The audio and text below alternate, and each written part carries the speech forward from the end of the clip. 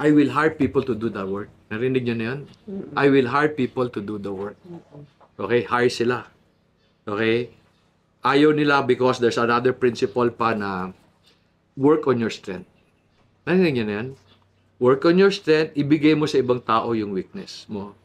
Narinig nyo na yan? So, nag-hire ka ng tao to fill up your weakness. So, hindi mo naintindihan ginagawa niya. Ano danger nun? Pag umalis siya, sino may dala ng information? Siya. Hindi ba?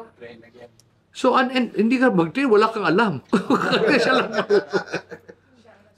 So, an entrepreneur should understand everything. It is not easy. Supposing I hire consultant, siya nagpatakbo ng negosyo. Ano ang danger? Katulad sabi ni Anton. Pag umalis, dala-dala niya yung galing. Wala sa'yo. So sa amin, bawal yun. Dapat, hindi ako magaling sa lahat. I'm happy na andyan si Dom. But I understand kung ano ginagawa ni Dom. Kasi baka maloko ka. Pag nawala si Dom, patay na naman kami. You understand? Now, sabi mo, kawawa naman ako. Hindi ka kawawa. Kasi pag maganda negosyo, sa'yo lahat ng kita. But there's a price to pay for the good life that you want. Yeah. Nakatulong ba sa iyo ang video na panood mo? Kung natulungan ka, I'd like to ask you a small favor.